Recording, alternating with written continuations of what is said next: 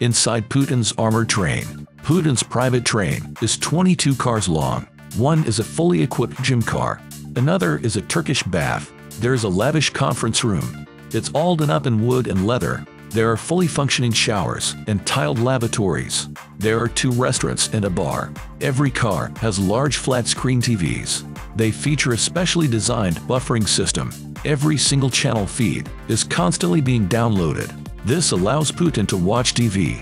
When the train enters a tunnel, there is a separate beauty salon with jamming devices. It provides anti-aging treatments.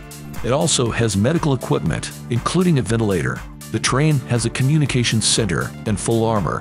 It cost more than $74 million. Putin uses it to travel to his residences in Russia.